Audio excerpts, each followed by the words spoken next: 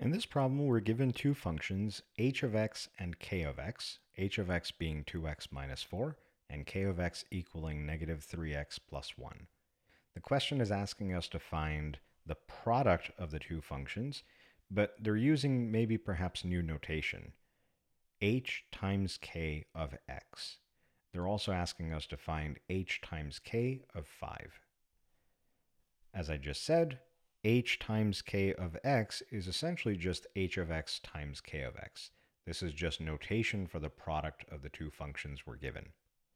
So if we plug in the two functions that we have, we end up getting 2x minus 4 equaling, 2x minus 4 times negative 3x plus 1 equaling negative 6x squared plus 2x plus 12x minus 4.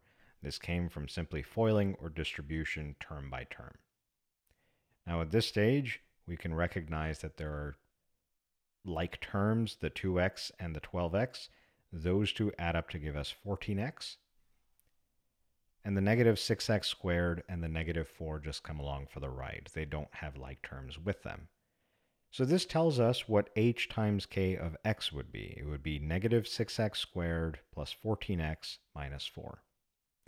For the second half of the question, where we're asked to find h times k of 5, we're just doing a function evaluation. So that means wherever we see an x here, we replace it with 5. We see another x here, we replace it with 5.